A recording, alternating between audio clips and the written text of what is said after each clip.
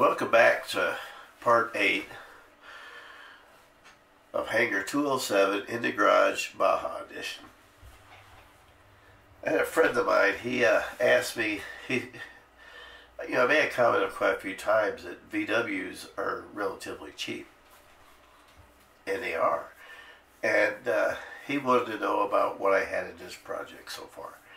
And I figured, I never really afraid to figure it out. I mean, do I want to know what I have in it? Well, so I figured, well, I might as well just break it down and go over it, what I got in it. The Baja buggy itself, I got it for $400, but a buggy in this condition with the doors that don't sag and all that stuff, that's $1,000 to, $1,500 plus with the roll cage and everything else. It had its problems, the airbags in the back, so I had to buy this chassis. Now this chassis had the things I needed, a transmission, the axles, and the swing arm. And those are the things I needed. So, I bought the chassis, and that was $200. Now if I did it individually, the axles itself would have been $20 a piece, swing arms are $40 a piece, and the transmission's $100. So I paid $200, but actually, basically I saved me $20. So, it is what it is. New bearings, they were $80. I didn't have to change the bearings. I just decided I wanted to change the bearings, so I changed them. I'm just like, screw it.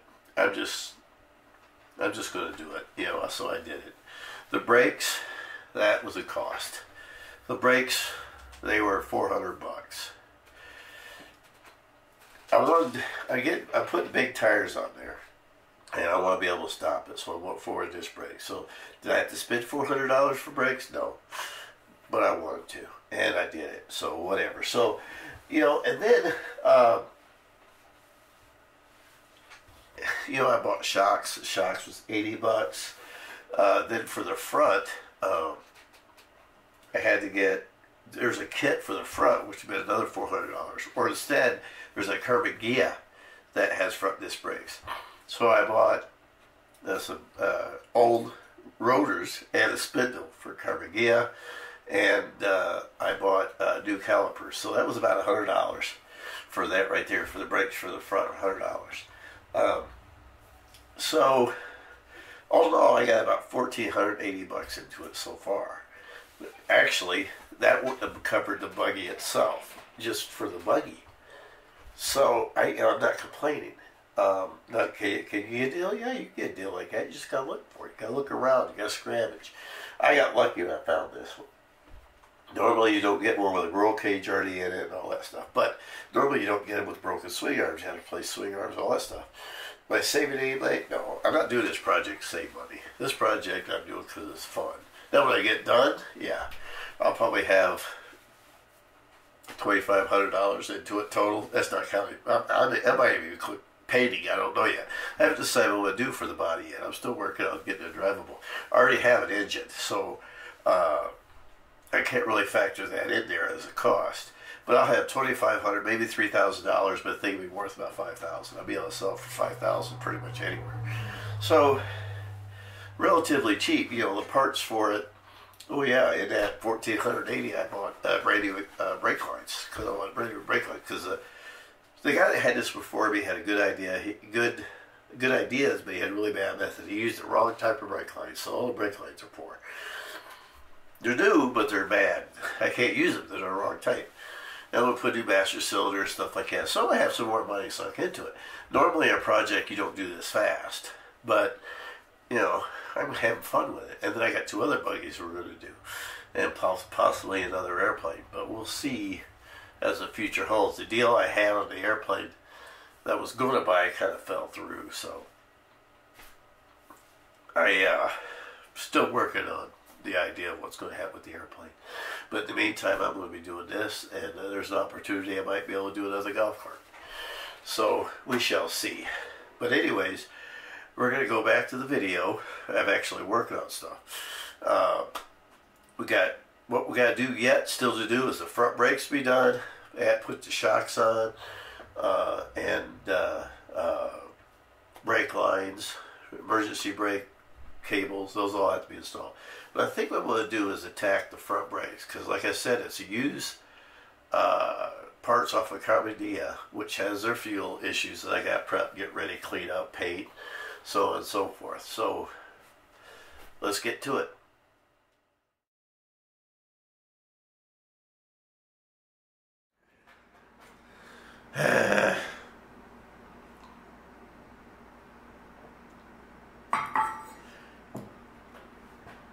When you are working on a project like this, you're going to run into some problems. Now, what I'm going to do here is I'm going to put disc brakes on the front of this. Now, I could have gone out and bought a disc brake conversion. That's about $400. Comes with a spindle, a rotor, and a caliper. Now, what I did was a Carbondia. That's about $400 for that kit. That's what I paid for the back kit. But the back kit, that's about the only way to get disc brakes back there. Carbondia is a VW, pretty much same chassis underneath and everything, but it's got disc brakes in front. So I went to the salvage yard and I bought a whole setup: the rotor, caliper, and the spindle. I knew I wasn't going to use the caliper, so I bought brand new calipers and brake pads. Yeah, that just makes sense. Now, when I went to take it apart, what happened was, the guy prior probably wanted to change the pads. He broke a bolt off right there. Instead of drilling it out and tapping it, he tried welding it. I tell you. Now, the salvage yard I bought this from, he said, bring the spindles back, I got others, I'll give them to you. And I'm like, okay. But then I started thinking, what if this was a vehicle that was rare? You couldn't just go out and get one of these. What do you do?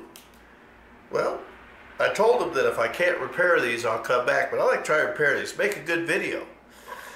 So, we're going to grind this off. We're going to drill out and tap the hole. See if we can repair this, even though it'd be easier, but this makes a good video. Now, the other one was, they did the same thing to the other side, broke a bolt off, welded it.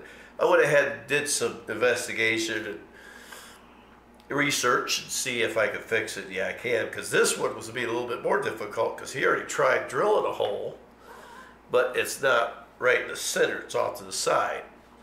He tried to use it easy out, that's why he tried doing it, he couldn't get it out. But I'm going to try to, it's hard to drill a half a hole, the hole's already there off. It's a little harder to do. But I'm going to give it a shot and try to fix this one. You can try to fix them both.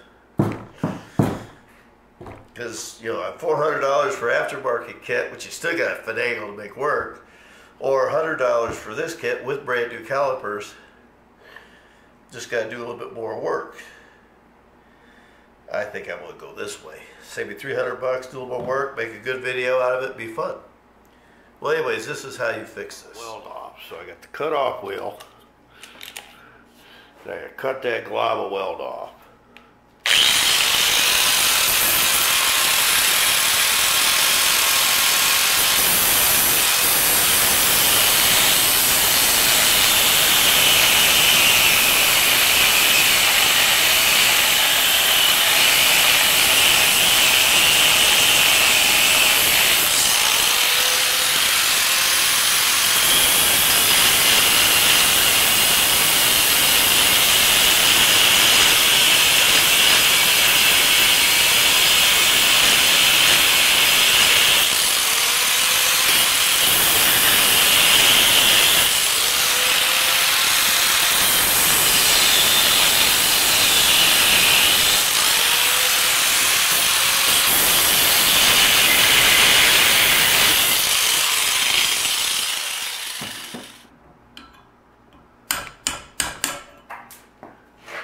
There.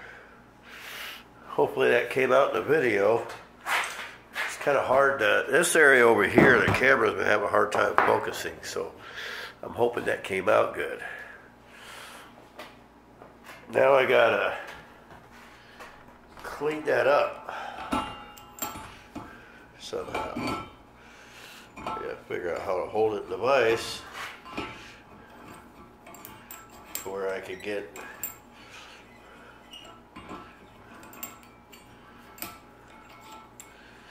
grinder to it so I can clean that up.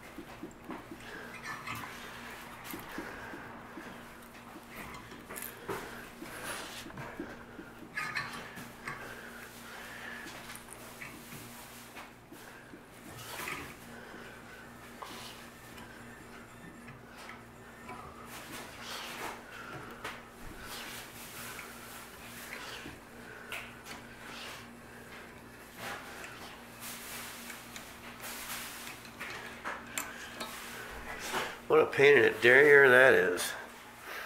Now I got both of them. I got the one drilled and tapped. And I ran the tap through the other one to chase it. Now let's see how successful we were.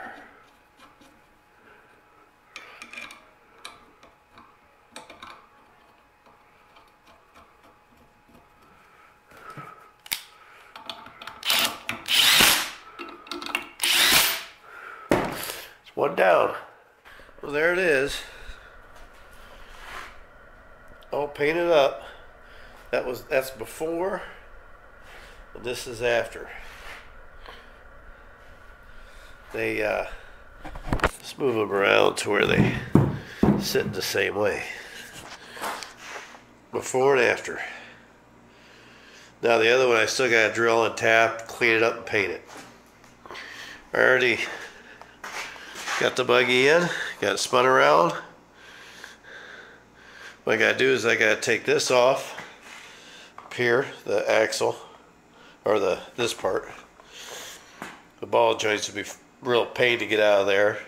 Shock's pretty good. I don't think I've changed shock, but I'm gonna change the tie rods and everything. That's all gonna be new. Now the shock back here, I got this in the video installing it, so you'll see that coming up in another video, but I got the shock back here installed. We got to put transmission in and the brake lines and I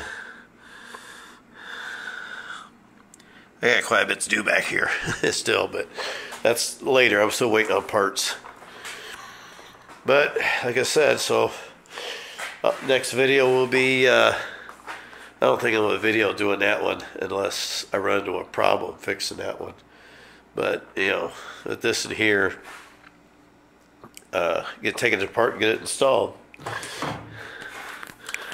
So, that's it for this one, for 8. 9 will be coming pretty soon. Which will be installing the front spindles and brakes and the calipers. But after I get it apart, I'm going to try to clean this up best I can, get some paint in there, and stuff of that nature.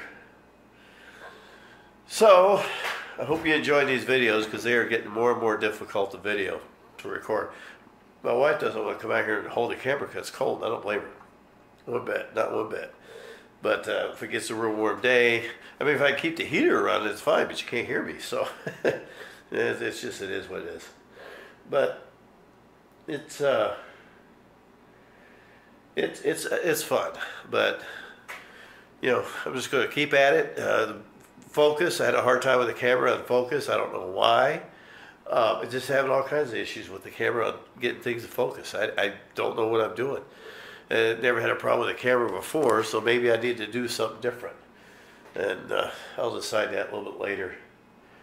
So with that, I'm going to say Thanks for visiting Hangar 207 in the Garage Baja Edition.